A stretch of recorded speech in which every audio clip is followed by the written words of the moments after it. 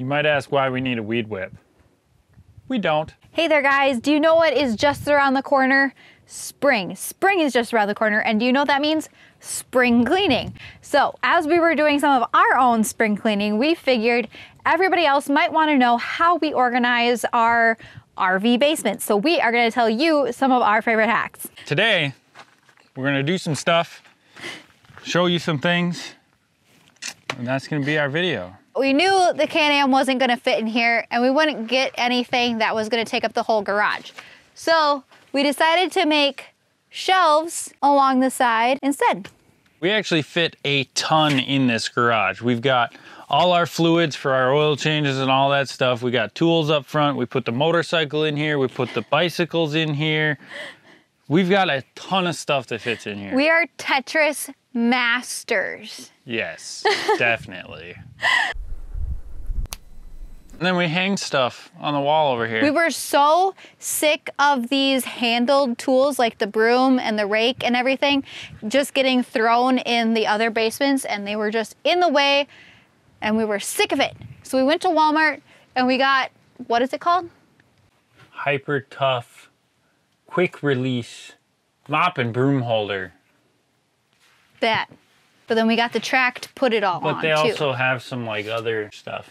So if you go to Walmart, you can find this like track, and then, oh, sorry. That's my face. And then you could put like different hooks basically on them. And that's what we did. So put like all of our brooms and rakes and weed whip on there so they were out of the way and not in the basement anymore.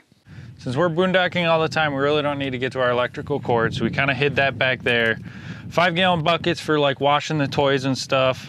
I got all my air fittings and electrical stuff right there. These bins we got at Harbor Freight. They're the cheapest ones you can buy that have like actual bins that you can pull out instead of like just the dividers. So that's why I got these ones, because they have actual bins. And we have each one labeled to like what is in there. So it's nice to just stack them all up. And if you need something in particular, just to come over here and pick out which one you need. Moving on to the first pass-through storage, what we call the tool basement. Over here we have a tote of our sewer hoses. We have a random bin tote down there in the middle. But honestly, the totes have been a great use of space because you can stack them. They fit in there pretty nicely. They're flat on top, so you can put stuff on top of them if you need to. But yeah, I highly suggest having at least a box for all your sewer stuff, because all of the sewer stuff that we have is right here. These are the levers for them, and then the pipe that all comes out of on there too. Merry Christmas! Dinner was full!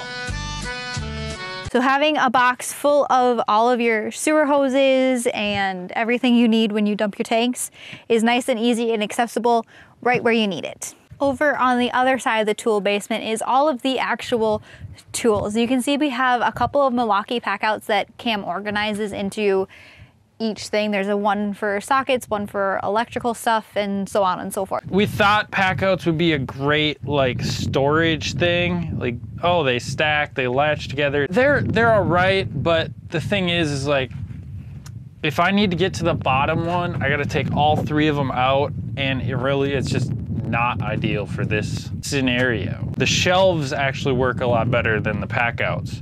Another thing we could do that we just haven't, just because they're kind of expensive, and we really want to though. We do really want them. Is they make like a pull-out drawer for in here. It can like pull out either side and whatnot. It's actually really cool. They're really expensive, and we don't like spending money. We also found this holder, I guess you can call it, to put the torch in for like starting fires. I don't know, I always got freaked out from just having it rolling around in here, thinking that it was gonna accidentally press a button and then we were just gonna start the rig on fire. Luckily that hasn't happened, but we also found this to put it in, so now I don't have to worry about anything accidentally pressing the button. So this used to be our outside kitchen, and we've pretty much repurposed it into a outside workbench. This used to have like a pretty shitty cooktop, so we took it and we threw it away. Bye-bye. And then, yeah, now it's my workbench. Got my tools, battery chargers for all the tools, you know, beer fridge still. Moving up to the front basement on the passenger side, we have a lot of like what I call like our household stuff. We have our cooler in there, and we have our grill and little table, camping chairs, camping mat that we usually keep in there, but we also have a lot of like other household use stuff. The tote that you see in there is full of winter stuff. We have a couple of suitcases just in case we ended up needing them when we went home for the holidays. We used those. That was nice. If you look more closely in here, we also have a step stool, which has come in handy a couple times because I'm short. When we did our battery install, I didn't want to take up any of our storage space. So I put our batteries behind the wall with our inverter behind the wall. There's a ton of space behind the walls on these fifth wheels that are not used. So that's a huge space saving tip, is you can, especially if you're doing a battery inverter setup, you can do most of that behind the wall in most of these fifth wheels. Over on the other side of that pass-through front bay, we have our water bay, which obviously controls like where the water goes, flushing tanks, filling tanks, etc. We also have a couple of totes here. The one on the bottom is for electrical stuff. So like if we're at a campground, on the rare occasion, we have adapters for like 30 amp, 20 amp, etc. We also have on the top one, all of the stuff for filling our fresh tanks. So we actually have a couple of quick connect nozzles. We have a spray nozzle in there, water hose, filters, that kind of stuff for when we need to fill the water or do anything with the freshwater tanks is all in that top box there. Over here also, we do have a couple of extension cords hanging up on the wall because the extension cords got in the way. They were annoying to deal with, so we put them on hangers up on the wall, and honestly, it has worked perfect. They have not moved. They're all wrapped up and organized and not in the way. It's been great. One thing a lot of people overlook is like storage up on top of the generator. There's actually a ton of storage up there. Now we have an air compressor up there, a hose reel, we have a tote of air tools, and I mean, I could literally go crawl up there if I wanted to. Also in here, we keep all our leveling stuff. This is where the factory batteries were. We repurposed this for leveling blocks. We have some other stuff in here. So whether you're packing up your camper for just the weekend or to head out full time, we hope that you found a couple of useful tips in here.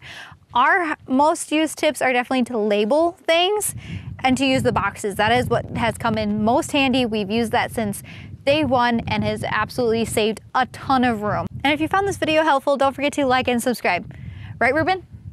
He wants you to like this video also. Check out our Grand Design 376 TH Tour or this Riverstone 42 FSKG. You gotta make one of them work. I give up.